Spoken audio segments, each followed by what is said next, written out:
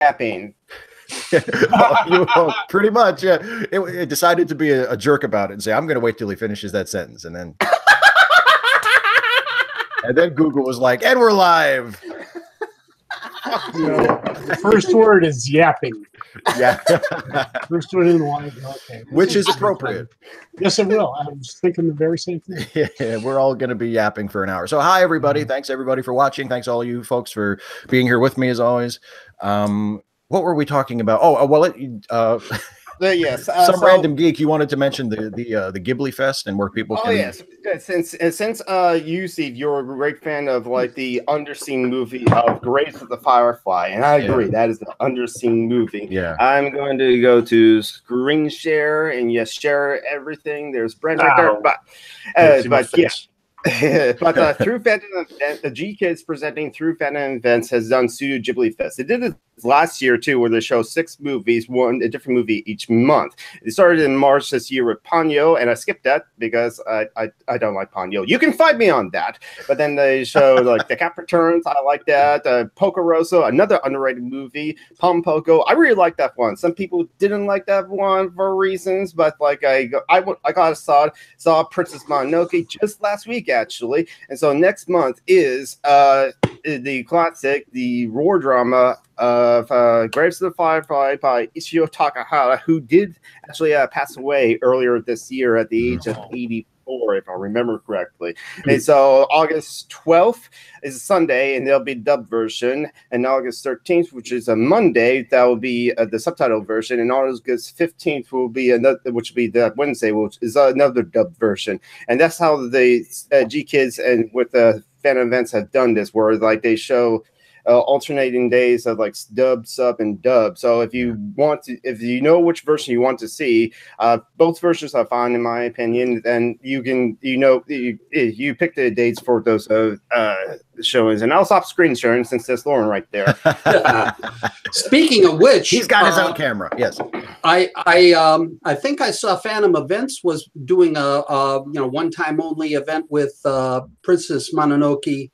As part of what they were doing, which I was sort of surprised at, and that was rather nice. Yeah, the 20-year anniversary. I did saw that, and I'm glad my brothers did, because the short that they showed before that was actually like a music video or something, where it's just like Studio Ghibli, like basically it was like a war was going on, and like these like soldiers found like an angel and stuff like that, and they basically like released that angel, and that the short itself was a fun, interesting, like short little film. But for me and my brothers, it was interesting because, wait a minute, we've seen that before. That's the Coke commercial. And because in the like the AMV Hell, like the first one or something like that, they show that footage, and the music they played in that anime music video, AMV, was a Coke commercial, because there was like brandless Coke cans all around that short and stuff like that. So yeah, I'd like to teach the world to sing.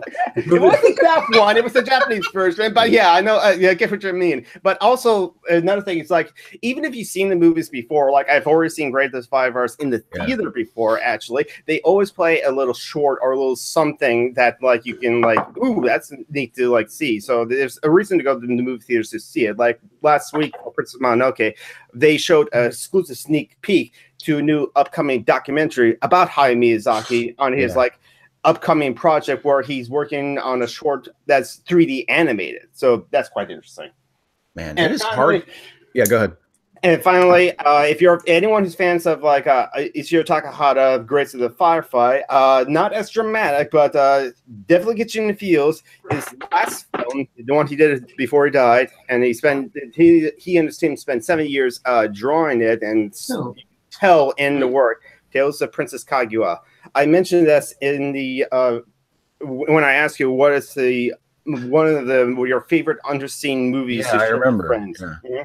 So one problem with Tales of Princess Kaguya, at the end, there's like, and so like this happens, like, wait a minute, we didn't know that at all, and it came out of nowhere, and you're just like, okay, that's a thing now. It was in the original fable of the Tale of the Bandit Color, so it's like something comes out of nowhere. I'll just say that. It reminds me. I don't know. I haven't seen the movie, but whenever something like super important happens out of nowhere near the end of a movie, I always think of the first time I read Macbeth, and you're at the very end of the play and someone says, "Oh yeah, by the way, Lady Macbeth is dead. She killed herself."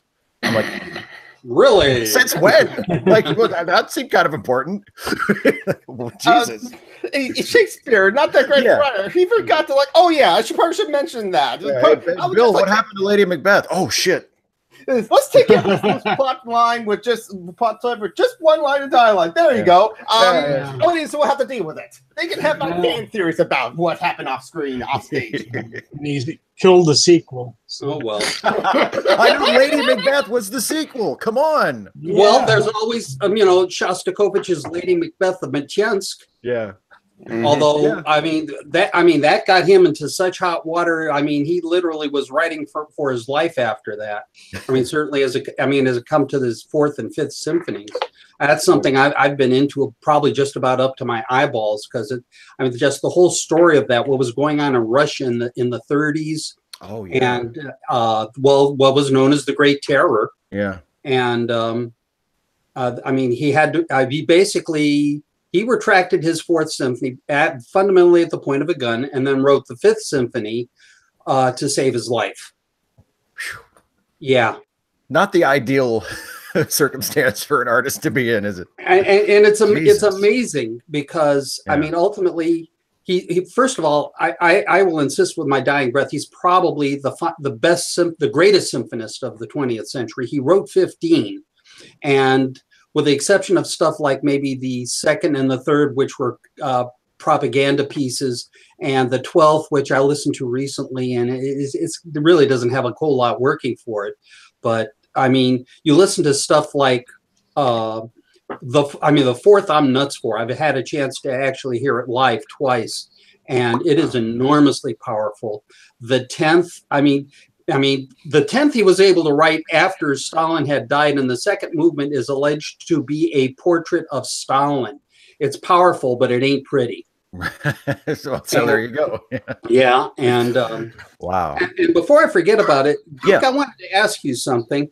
Yeah, a long time ago, and I actually collected this on DVD, I saw a neat, I think it's a French-Czech cooperative called Fantastic Planet. Have you ever seen it?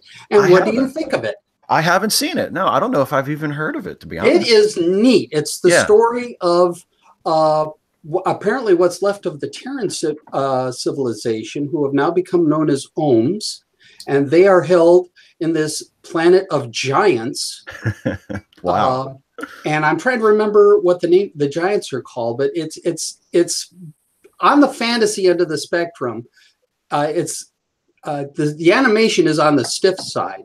But the story that it tells, I just get a big kick out of it. Geek, I think you'd get a huge kick out of it. I'm just looking at the screenshots right now, and it's already I'm sold on the screenshots. He's already all over. Yeah, yeah. If you can find a trailer for it,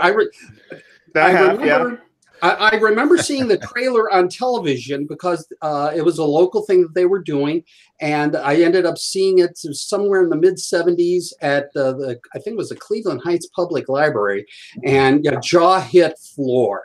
Really, I mean, it was an amazing story, and it's the ending of it I thought was really, really neat in what it did. I won't spoil it for you, but the ending, just how things evolved between the Ohms and the dominant race, whose name again I still can't remember, but I think it's really one of a kind. I'll check it out. I don't think I've ever heard of it before. And it's also available on YouTube, Prime Video, and Google Play Movie and TVs and other services for about like $3, and and iTunes too. So it's really easy to come by. So I'm going to check it out. Well, I mean, it's sort of nice to be able to slide something in there that maybe you hadn't known about before. Yeah, thank you. I'll check it out. I'll watch it. My pleasure, Steve. I'll watch it, and then I can piss Jason off by watching that before I watch Glow. Because he's been on my ass for like 6 months at least. He's like, we're not talking about the gorgeous ladies of wrestling, are we? Or are we? The Netflix show based on it, not the original. Okay, not the original. Yeah, but I'm sure I'll love it. I just haven't had time to watch it yet, and I got off the hook this time because we usually record our podcasts today, but we had to record it yesterday for a scheduling thing, and I got off light because he didn't mention Glow. So I'm thinking I'll be okay for at least another 2 weeks.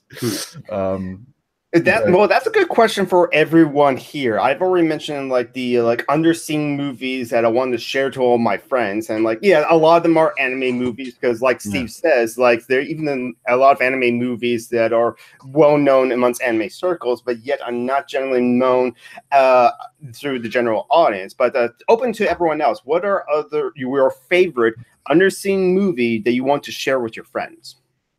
Boy, that's a good question.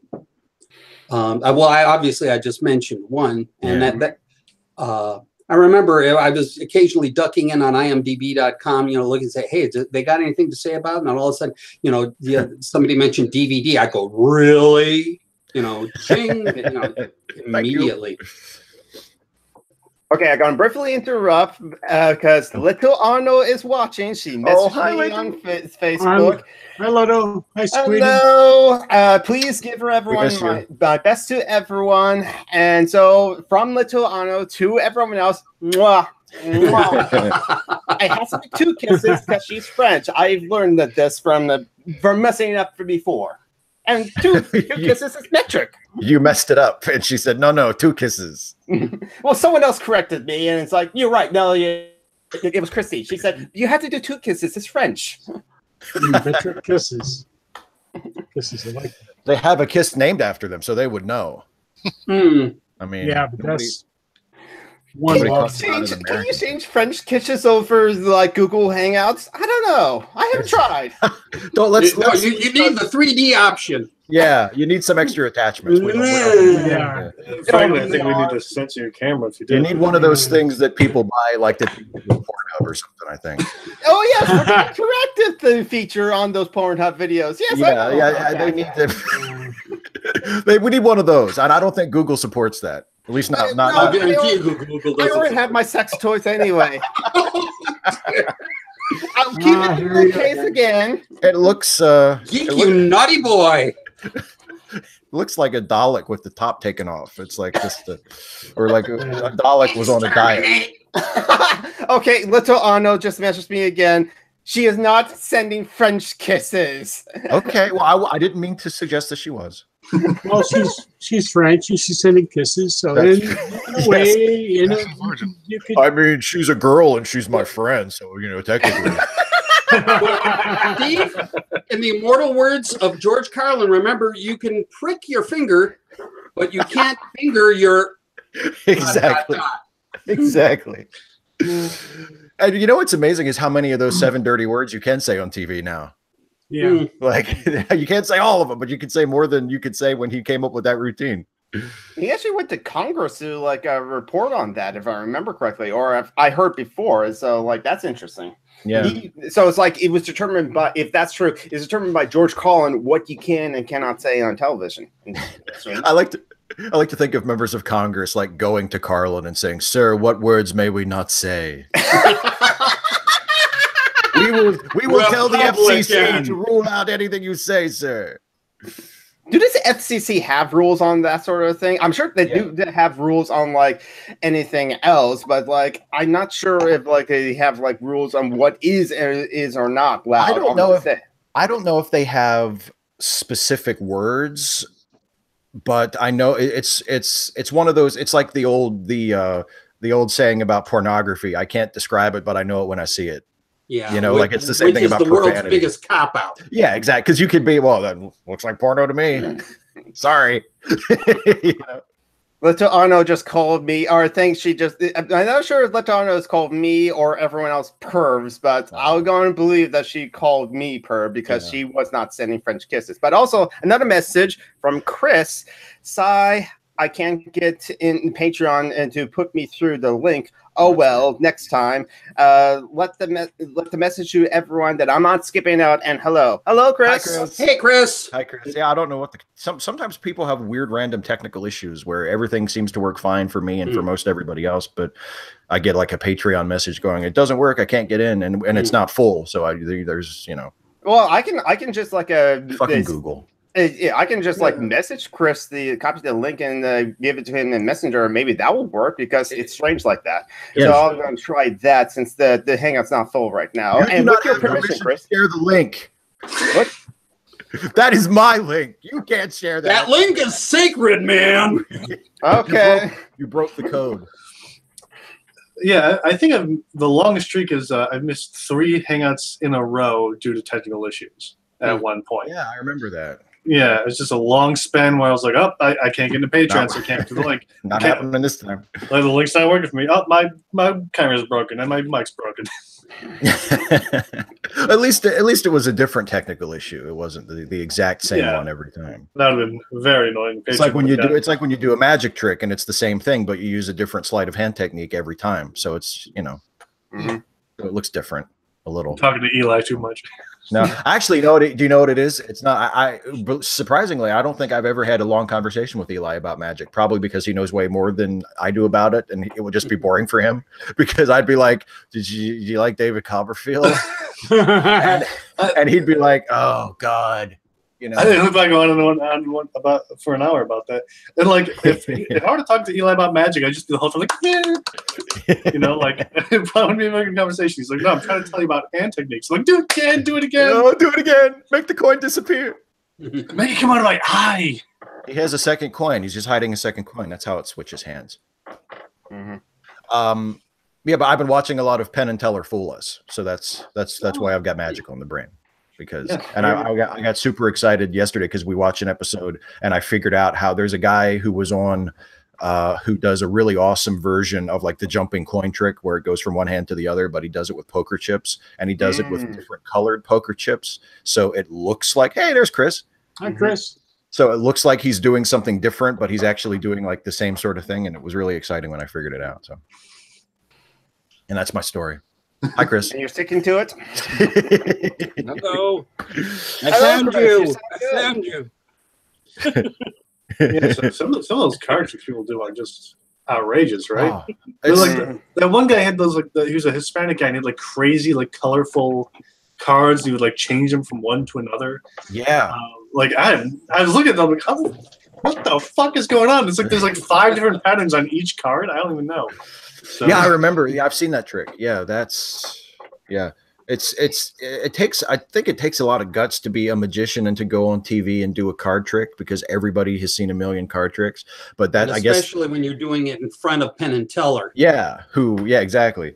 I saw one guy, I forget who it was, and I can't remember if this was one of the tricks that fooled them or not, but the card that the person picked was the 3 of clubs, which is the card that Penn and Teller always force on people. And I thought, oh man, that's like a shot across the bow. You don't use their own card. Like that's no. I actually do have a particular 2 cards that I like because I used to play poker, so I just like think, 4-2. Well, it's 42, the answer to life, the universe, and everything. But like, but 4-2 offsuit, I think. I don't know. I don't remember the suit specifically. Though I won 3 online poker tournaments because of 4-2. I don't often play that because it's a terrible hand I voted. But just like how Doyle Brunson has like the deuce 10, I have the deuce 4. But it's been like 5 years since I played poker, so there's that, of course. I didn't understand any of that. Poker jargon. I went to a poker game once, like 10 years ago, and I was just sitting there like, really? Yeah. I mean, it was all right, but it was just, I was like, okay, so you do this every week?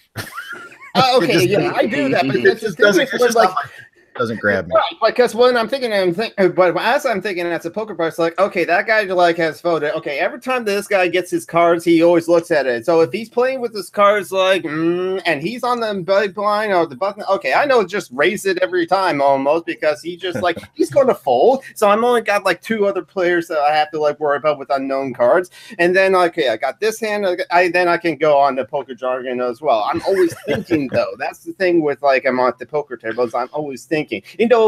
Poker's not that exciting of a spectator sport. It's 9 people sitting around the table, and yet it's on TV all the time.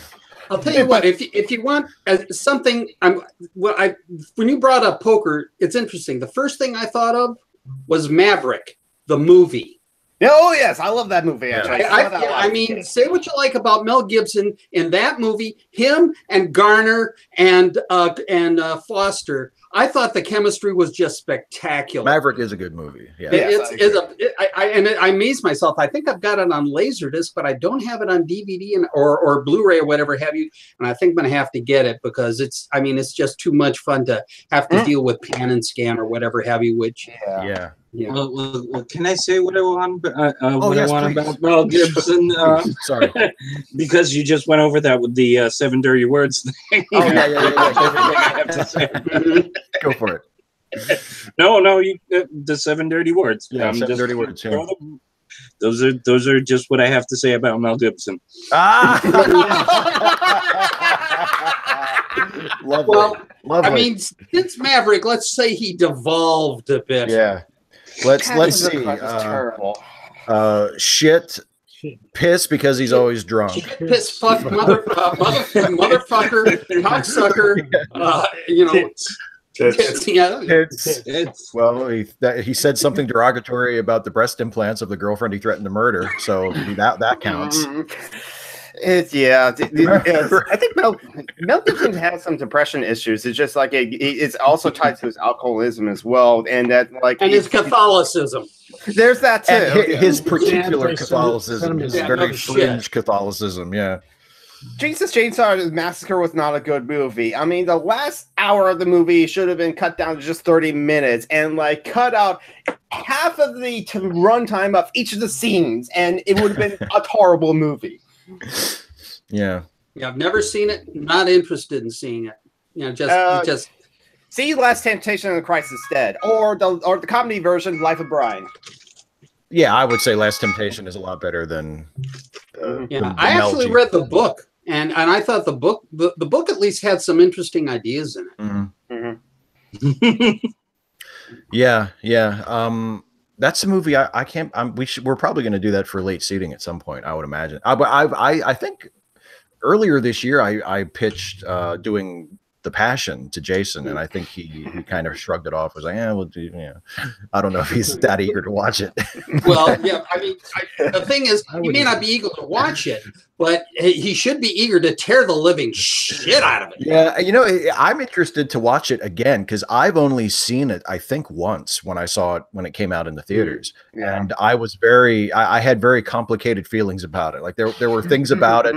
There were things about it that I really admired from a filmmaking perspective, but then there were also the subject matter and the thematic stuff. And, I did read a lot of it as anti-Semitic, and it was sort of like, I don't know. Yeah, well, if the violence and torture porn don't overwhelm the entire thing, I'd be stunned. I have not seen it, but I've seen enough clips and enough stills to know. Come on, really. I mean, this is pornography. It is extremely violent, and when the violence starts, it pretty much is continuous. Mm-hmm. And the thing that always bothers me about The Passion or any passion instances is that, of course, they try to make it as brutal and horrible as possible to be like, hey, see, this is therefore fair exchange for all your sins or some shit. Which doesn't change the fact that Jesus had a bad weekend for your sins. Exactly. I'm with you that they really beat him up. They always oversell that point. It's like, it's not a good fucking point. Like, it doesn't matter how long they beat him or torture him. Yeah, did they beat him and torture him forever? Eternity. No? Would anybody right now? No, he's would not. anybody who hung out at the Hanoi Hilton, swapped 5 years in the Hanoi Hilton for a weekend of putting up with that crap? Yeah, that's a good point. I bet there's a bunch of people, Marines especially, I would not put that past. Yeah, we'll kick the complete shit out of you for a couple of days, or we'll torture you for 5 years. Which would you like? Let me think about it. Yeah, and I think Thomas Paine once said that the real punishment for Jesus would have been to keep living. Yeah, right. Yeah, and have to listen to all the apologists, and B, listen to all the counter apologetics. I think, but that's one of, speaking of the Last Temptation of Christ, I think it's a lot of people's favorite scene in that movie. I think it's probably my favorite scene during the Last Temptation sequence, when Jesus survives the cross, and then it's many years later, and he sees Paul in the town preaching about Jesus.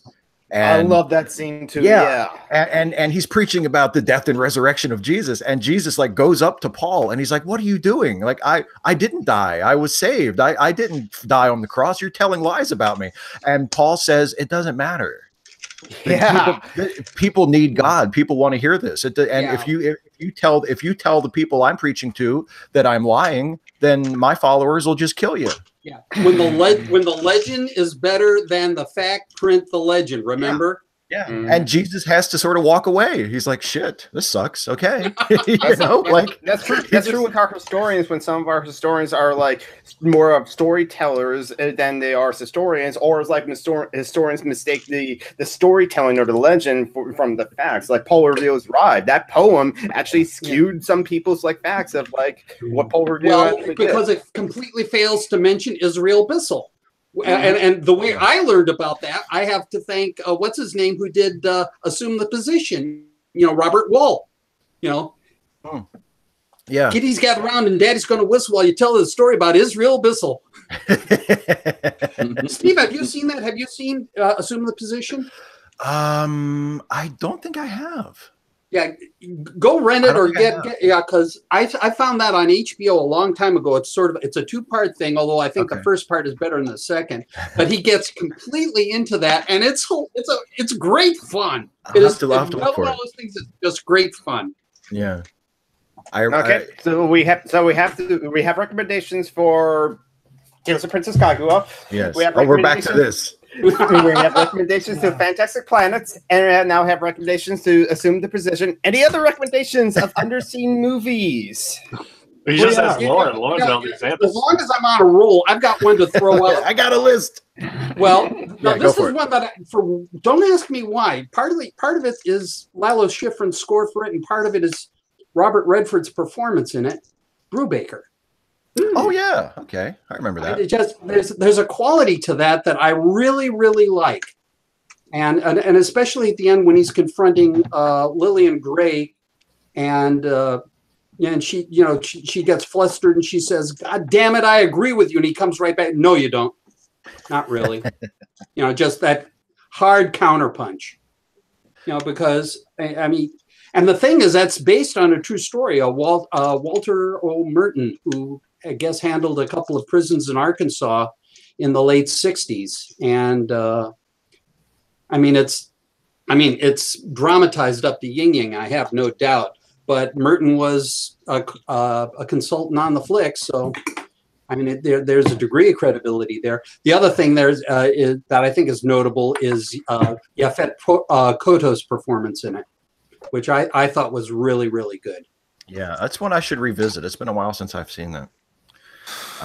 I got one. I know that I mentioned it in a hangout in one of our hangouts here before, but it's been a few years because I mentioned it right after I had seen it, and it's a relatively unknown film called The Swimmer, starring Burt Lancaster. I saw that on Saturday night at the movies about a zillion years ago. Yeah, it is such a surprising movie. It's really, really well done.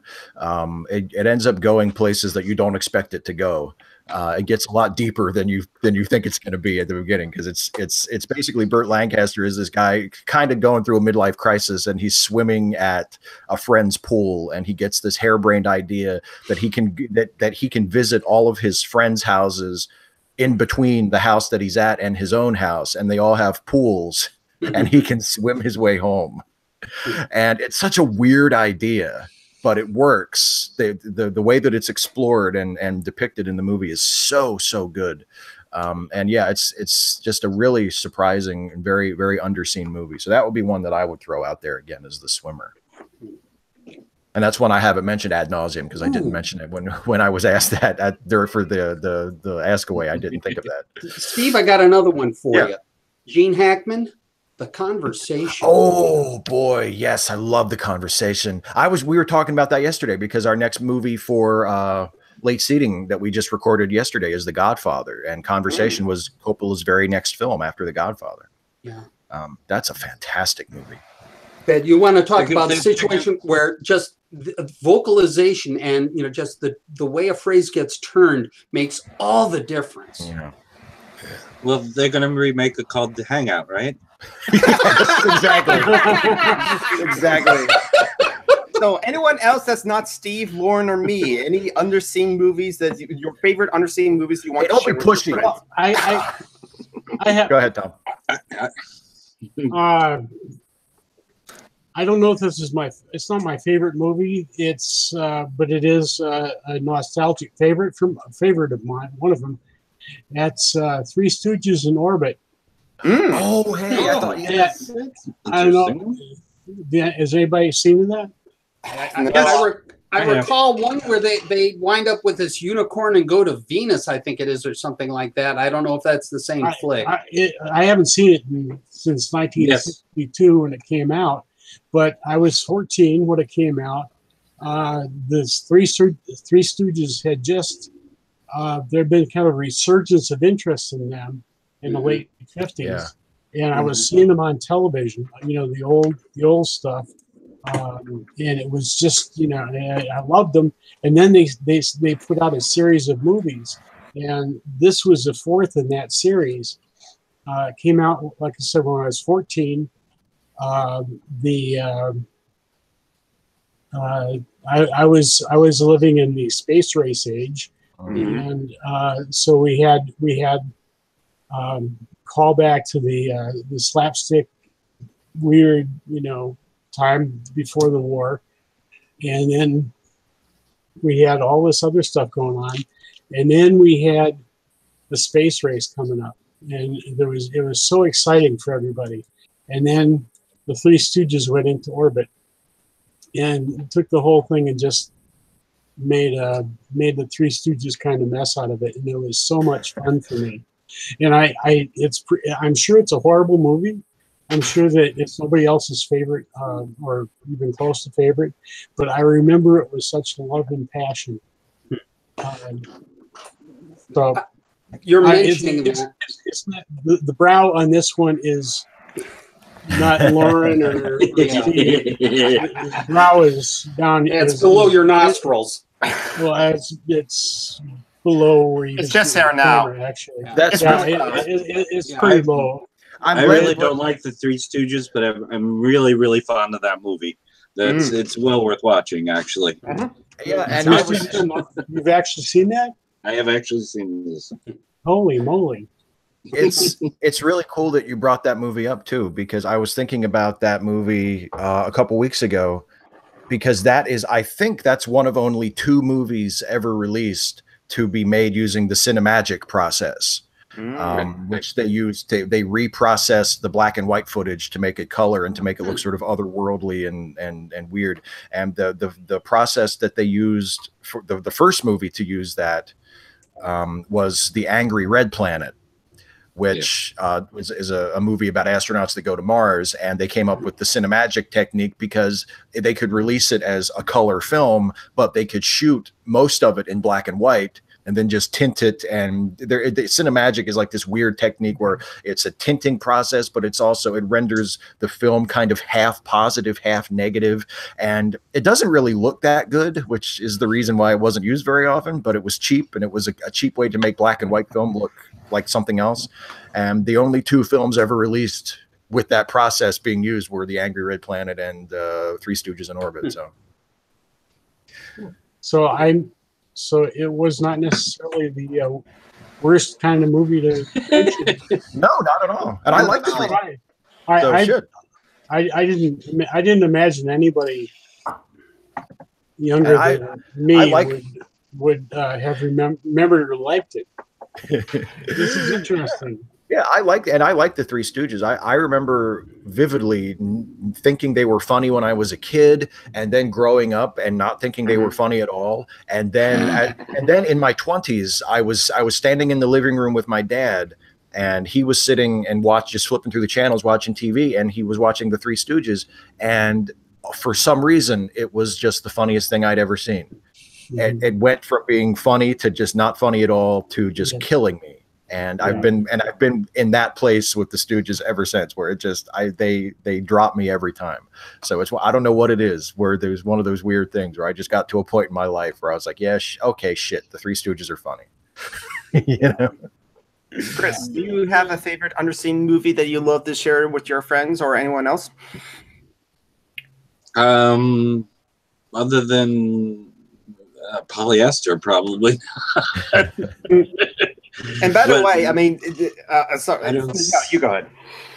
No, I don't see that many underseen movies. That's you know that aren't on RedTube. Talk about one of those. Pornhub. There we go. Hey, Pornhub has a safe for work tab as well. Just a random thought. Okay. But by the way, but I don't work, so okay. That's my excuse. I don't work, so I don't use that particular tab. I use. Wait a minute. Did I say I used other tabs? Steve, yes. Can I sneak in here with another one? Yeah, go for something it. Just. I mean, because it's a wild correlation I come up with here. Because I remember, again, back in college, somebody was doing a. I think it was. I don't know. It was a porn festival or something like that. But in one of the lecture halls that we had at Case, I got my first look at. It wasn't Inside the Green Door. What was it? Oh, dang it. I can't even remember. Behind the Green Door. No, yeah, okay. Well, and it wasn't that. It was one of the others. The Devil and Miss Jones. That's what it was. Okay, yeah. But that's a good I ended movie. up doing. I mean, I that was the last one that I was able to catch. But in Strosacker Auditorium, now you talk about a great name for an auditorium where they should show porn, but they had in there Visions of 8. Steve, are you aware of that one at all? I have never heard of that. Visions of 8 is 8 different directors' look at the 1972 Olympics. Oh, wow, that's interesting. And I don't think it's ever been released. I've been looking for it every on and off. It has several different things going on with it. One of the directors tackled beginnings. Like a diver stepping up to the board, gymnast, walking up to his or her, runner, crouched at, the starting line, waiting for the gun, and just building tension. It was wonderful how they built the tension. And then gun goes off, whatever have you, and just fast forward all through all of that. They had one thing that dealt with, pain. And and like especially with injuries during the Olympics. Yeah. And that was wild. Yes, they absolutely dealt with Black September and what happened in that time. And then as a contrast to that, they had a bunch of kids coming out and playing in the track and field areas, with the kids jumping into the sand trap at the end of the long jump and stuff like that. I forgot all 8 visions, if you were, but I thought it was really kind of neat. It's the kind of thing I would love to collect if it was available. My guess is it's never been popular enough to be considered. Yeah, it sounded interesting to me as soon as you started talking about it, and it became obvious that it was about it dealt with aspects of those Olympics other than the massacre, because I mean, for obvious reasons, the massacre at the Munich Olympics is what most people talk about when they talk about that Olympics. But yeah, to examine other aspects of those games, yeah, that kind of piques my interest automatically, to sort of, to remind people, like, this was the Olympics. But the thing is, they went into it. I mean, nobody knew that, the whole business with the Israelis and the Palestinians was going to happen. And obviously, I mean, this was planned out and set up, as a natural part of the 72 games. And of course, the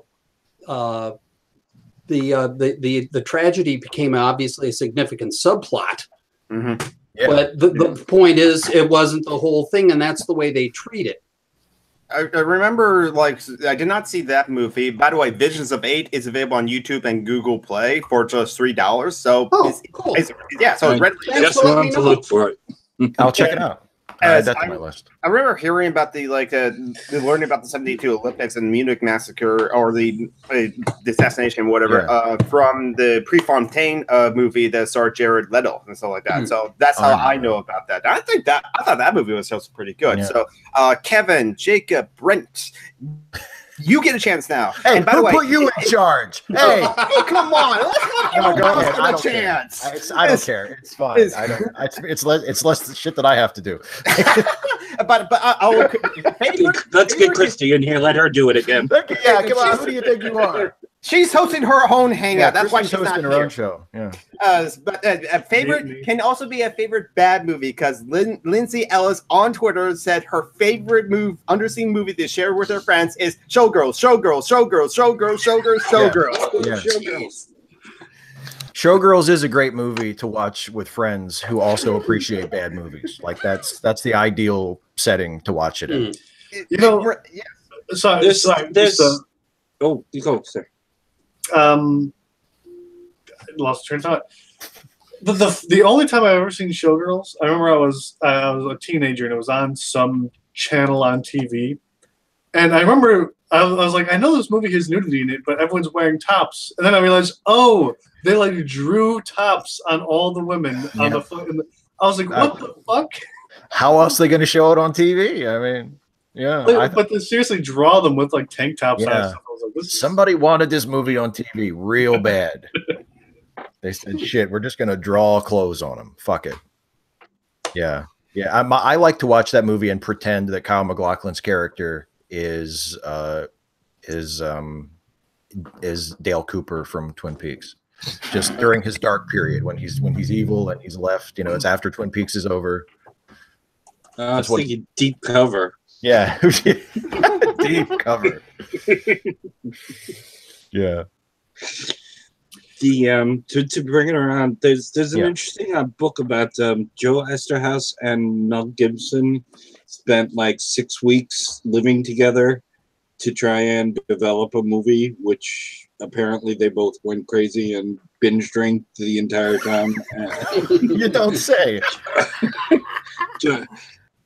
Joe Esterhaus apparently is the same brand of Catholic who would have known from his movies. I think I'm familiar with this book. I haven't read it, but I think Nathan Rabin did a review of it for one of his AV Club articles. Yeah. That's where I found it initially. Yeah, and I don't never remember the name. I'm so sorry. But I think the movie was going to be about the Maccabees.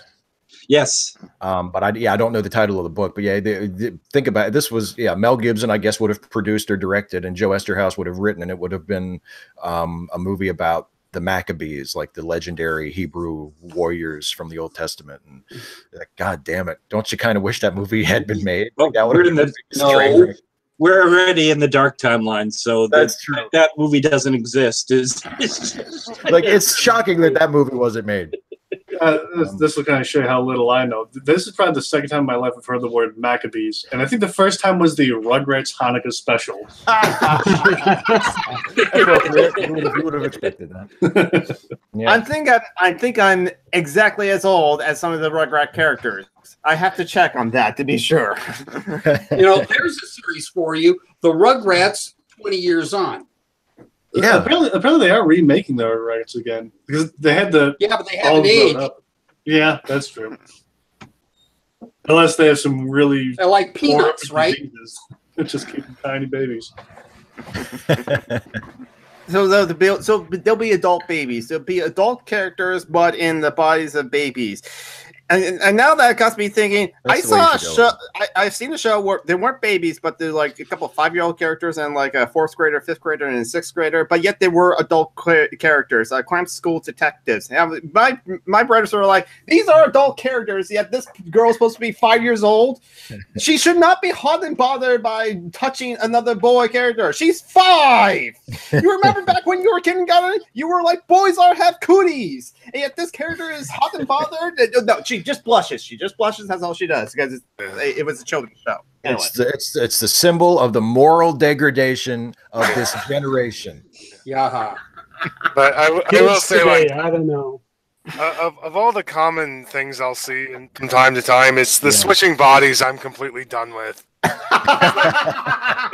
It's just like, it feels like no one can ever do anything good with it. Yeah. It always goes somewhere gross. All the same things, and you're like, come on. Yeah. What you mean, like Freaky Friday or 18 again or something? Or in half a dozen other movies like Jumanji or Jumanji and that Jason Bateman movie where they piss in the same stream or something. They piss into the same fountain and they switch bodies. It might actually be an interesting concept if there was a TV series that was just that. Two people switch bodies, and that's the series. Like, it's not just a one episode thing. Like, that might actually be kind of interesting. There was one back in the 70s, of course, next month I'll remember the name.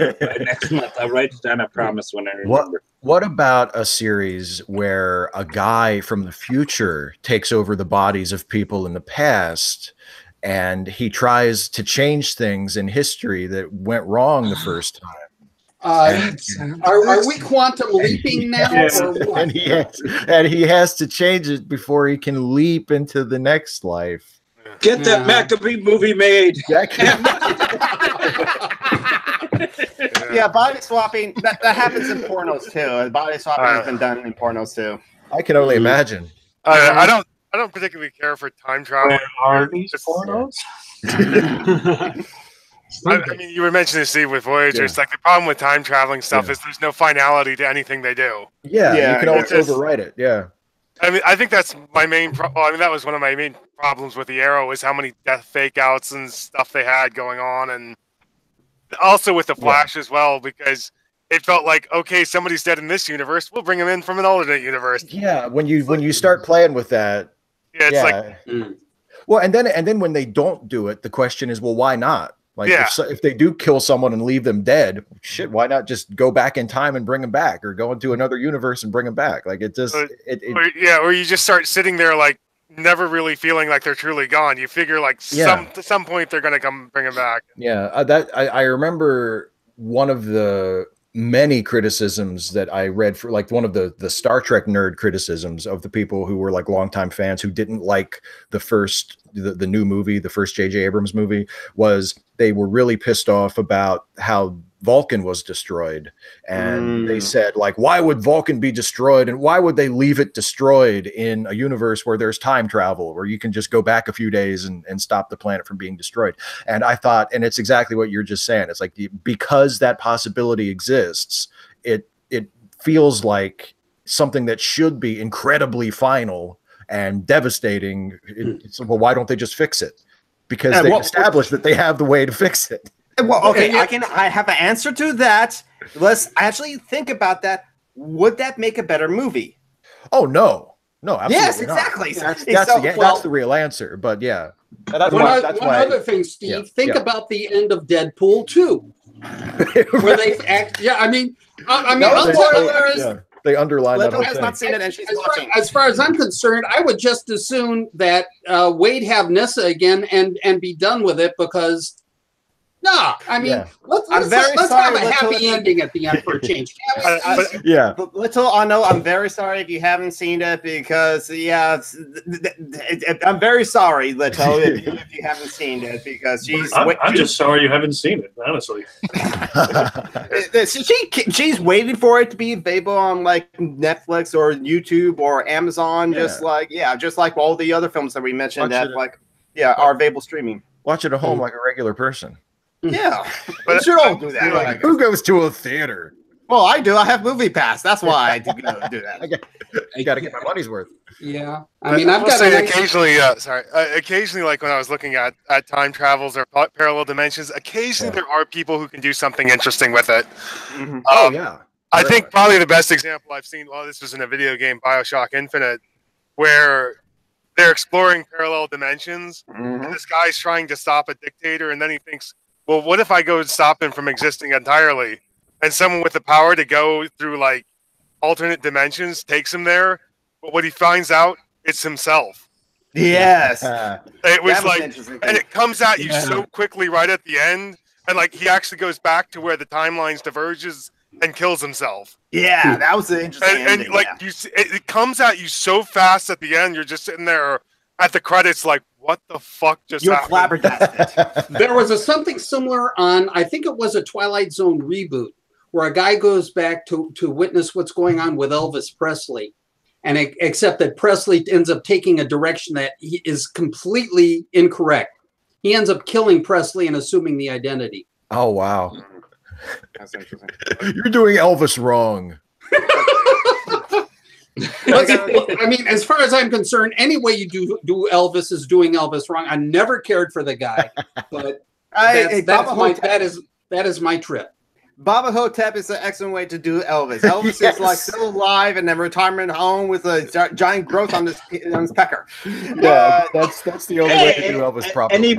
Any Bruce Campbell is the right way to do Bruce Campbell. Yeah, is exactly. what you're Bruce saying. Campbell Elvis is yes, and like, oh, what's the other guy? I forgot his name. He was great in Baba Hotep too.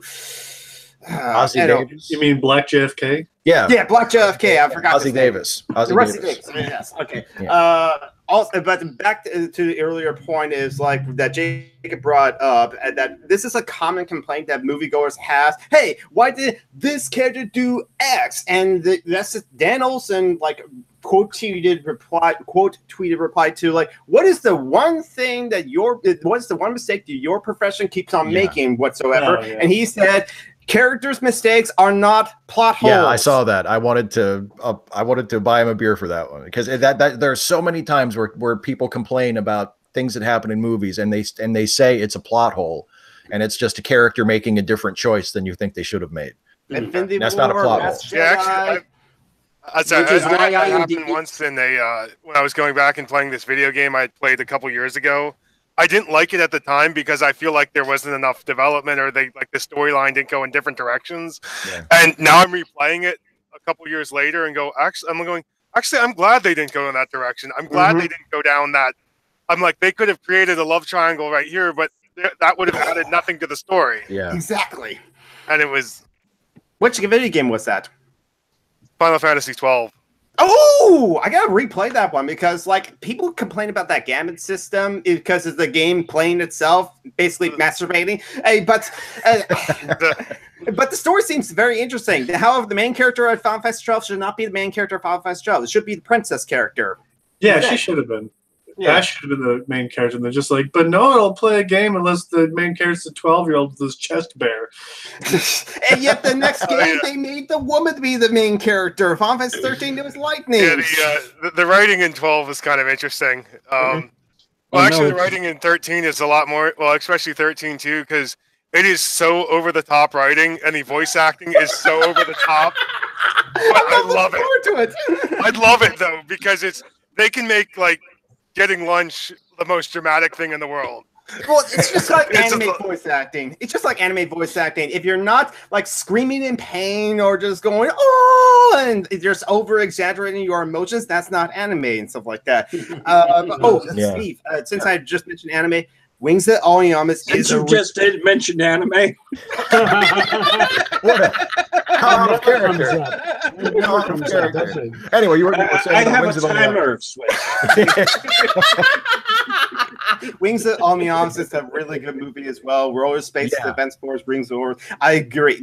Everyone should see that movie. Wings of Onyamas is amazing. Yes, and it was the first ever film for the studio Gainax. They never made any serious animation project like that. They just had a pilot or something, or they showed their Daikon 4 video, and Bandai at the time, because it's the 80s and they had more money. Japan had more money that they know what to do with. Here you go, make a movie, and they made Wings of Onyamas, and it's a terrific movie. Yes, the attempted rape scene. It's one of those movies. Well, I think it's one of those movies that because so much great anime came out in the 90s in terms of cinema that it kind of got lost. Yeah. Because there are just tons of amazing Japanese animated films that come out from right after that or from around that same. Because I think, Grave of the Fireflies was around the same time. It was maybe not the exact same year, but it was Wings of Onyamas. Yeah, was that Wings of Onyamas was 88? No, Grave of the Fireflies was 88. Okay, because Wings of Onyamas was 87, wasn't it? Yeah, something like that. So it kind of got lost by this the very next year, out comes this movie that is like it's still considered one of the masterpieces of the genre. And it's like, oh yeah, and the space movie was good too. But yeah, the space movie is really good. Yeah, and I just checked; it's 87. Yeah, is on Amazon. So. I remember that I saw that movie. I think I found out about that because that was actually reviewed on Siskel and Ebert, and they gave it a very high review. You know, they praised it very, very well, and I thought, well, shit, I should see that. And it must have been, but it wasn't when it first came out because I was 7, and I don't think I was watching Siskel and Ebert when I was 7.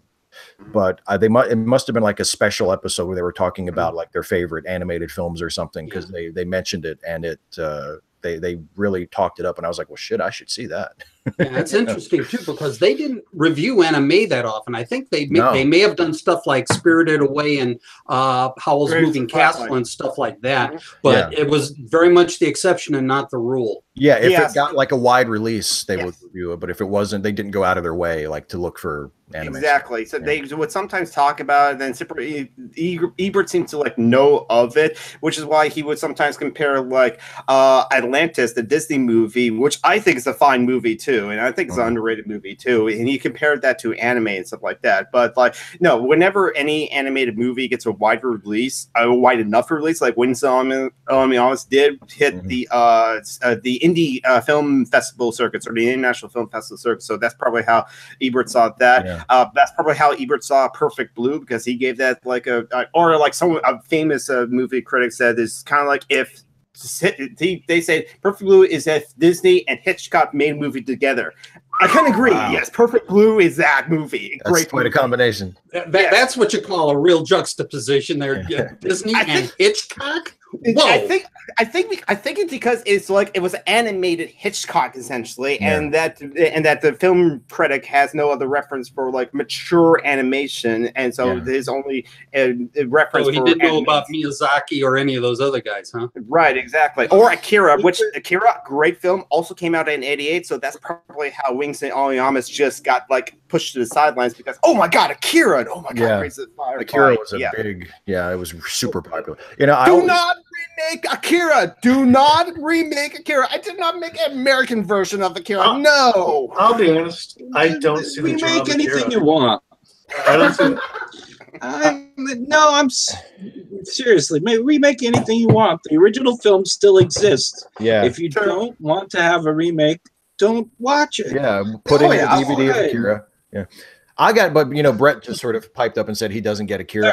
Akira is not one of my favorites either, to be honest. I respect it. Like I get why it's I acknowledge it's a very strange movie. Its influence and its popularity, but it's not one of my favorites either. I could talk to be honest. I could talk for an hour about why I don't think it's that good, but we don't have an hour, and we can talk for 5 hours. Yeah. Hey, Brent, we can do like our own like hangout and stuff like that. Or anyone else that wants to join, and let's just like talk about movies or anything like that. Fighting about Akira.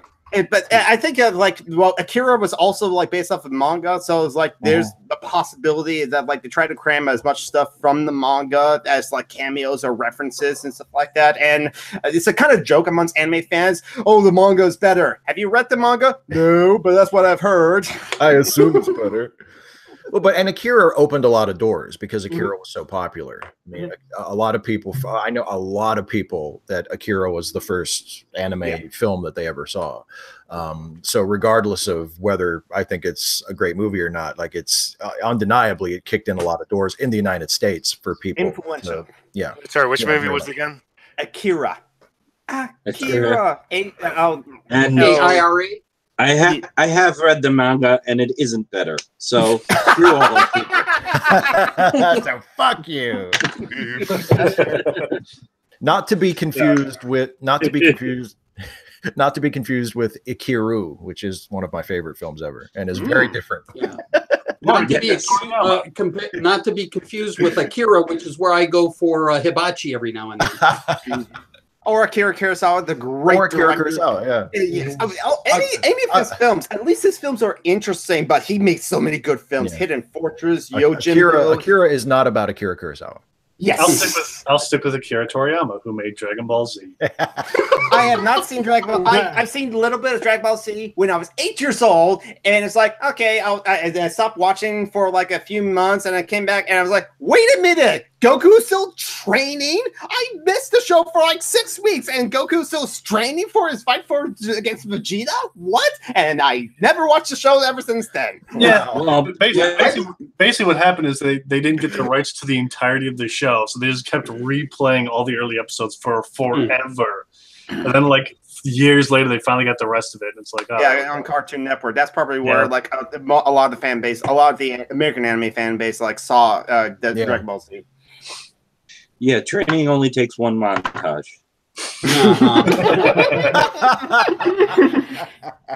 I got my gym membership for one montage. Well, I mean, Daniel had what, like 2 months in Karate Kid, something like that. The school starts in September, the tournament's in December, so like 3 months, he was ready. He won that motherfucker. So come on, and kicks his face because he wins with an illegal kick, which I love that he's still pissed about in Cobra Kai. Like he mentions it a couple of times throughout that series when he's telling people about the tournament that he lost. He's like, and then he kicked me in the face, which was an illegal kick. Yeah, well, just as illegal as getting the leg sweep, or so hey, I mean, two wrongs don't make a right, but three lefts will. Why did the refs allow us? Because it will make an interesting fight scene in the movie. Because it's the climax of the movie. I'm telling you, so many bouts of nerd rage could be, if not completely cured, at least reduced significantly if everybody would just repeat like a mantra the lyrics from the Mystery Science Theater theme song. Just repeat to yourself, it's just a show. Really, just relax. I want to make one point about that, and then we'll wrap up because we're at the end of the hour. But someone in one of my recent Star Trek videos, somebody left a comment. It was when I talked about the season 2 trailer for Star Trek Discovery, and someone left a comment and said, "Are they going to explain why all the Starfleet uniforms have the Enterprise insignia?"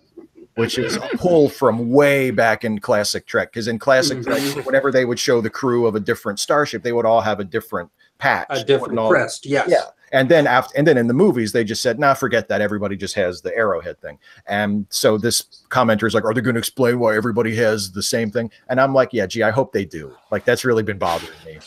Well, the thing to keep in mind too, it's the Prime universe, is it not? Yeah. Yeah.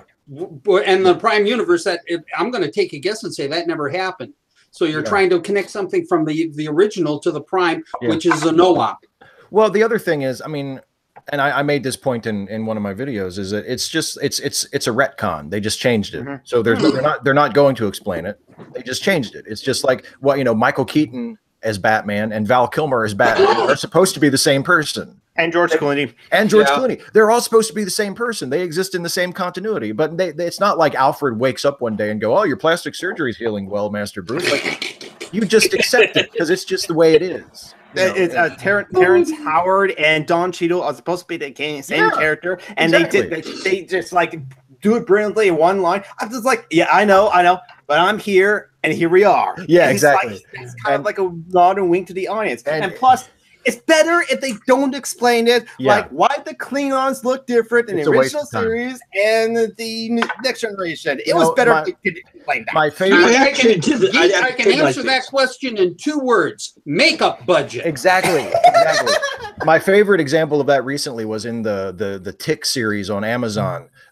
Between the pilot episode and the second episode, they changed the Tick's costume. So, but the second episode picks up right after the pilot leaves off. So it's like from one scene to the next, the Tick has a completely different costume, and they're in the alley like after the action dies down, and Arthur looks at the Tick. He kind of looks him up and down, and he says, "You look different." And the Tick just goes, "Thanks."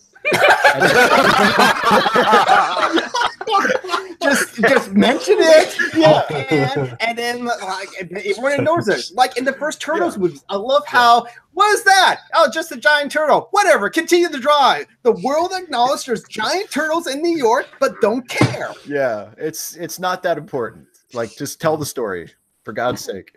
All right. So thank you as always, everybody, for watching. Thank you as always, all of you, especially people who are here with me, for joining me and making this a fun hour again, and for being my patrons and supporting me, which is just the most awesome thing in the world. I can't tell you how much I appreciate it. If you watch these or you watch my other videos and you want to get in on this, or you just want to help me continue making videos, you can go to patreon.com/Steve Shives to become a patron. I greatly appreciate all the help and all the support. And yeah, so we'll do this again next month. Thanks, everybody.